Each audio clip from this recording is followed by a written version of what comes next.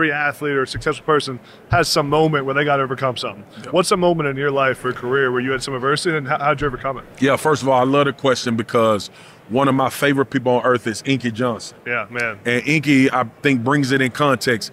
Is adversity is what do you do when the plan deviates and that opposition is bigger than what you thought it would ever be. Yep. I think for me, man, like I suffered my first like real injury getting ready for the combine. Yeah. Unfortunately, I tore my meniscus training to get ready to go to the combine. Bad timing. And it was just horrible timing. But man, I had a praying mama, a praying grandmother. I had the people that were in my support system never let me think that, bro, this is gonna derail you to the point where you're not gonna be able to realize your dream.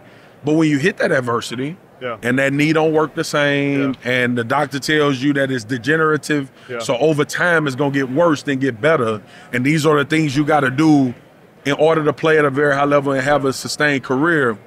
And that hitting that point and realizing that making a 9-year career out of a bad knee was pretty damn good. Impressive. Right? And I think for me that was it.